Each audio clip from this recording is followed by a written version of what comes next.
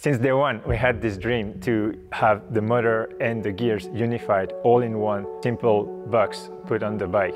When we first tested the Pinion MGU, we knew straight away we had a product in our hands that could redefine and reimagine the modern eMTB. Something completely different, silent, clean, quiet, real pleasure to ride.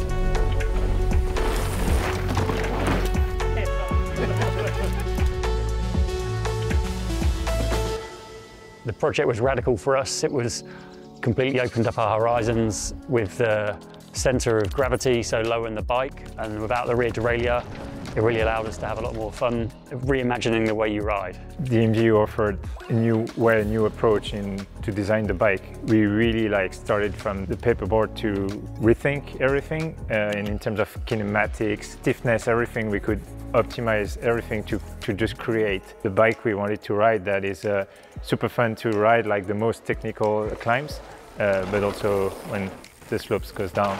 To me, the Pinion MGU allows us to reduce the unspun masses and to have a much more liberated suspension. So you have a lot of traction on the ground. Suspension works really well.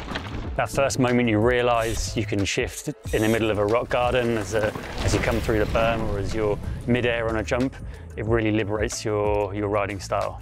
The belt drive riding experience, it's a different world. And in winter, you don't lube your chain, you don't have to clean anything, you just ride.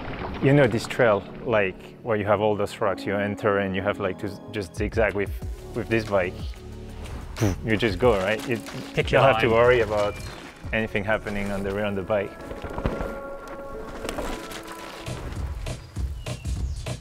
With the Franken bike, we can test the geometry, the cinematics. So we can change the position of the shock, we can change the size of the wheel, we can change the position of the motor or something like that. We had an idea of what we wanted to do, and the Franken bike allowed us to validate the concept and the numbers we decided for this frame.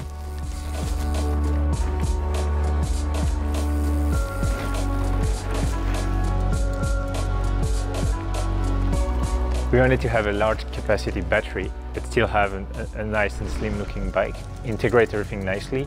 And to do this, we had to create our own battery to really get the bike designed as we wanted it to be.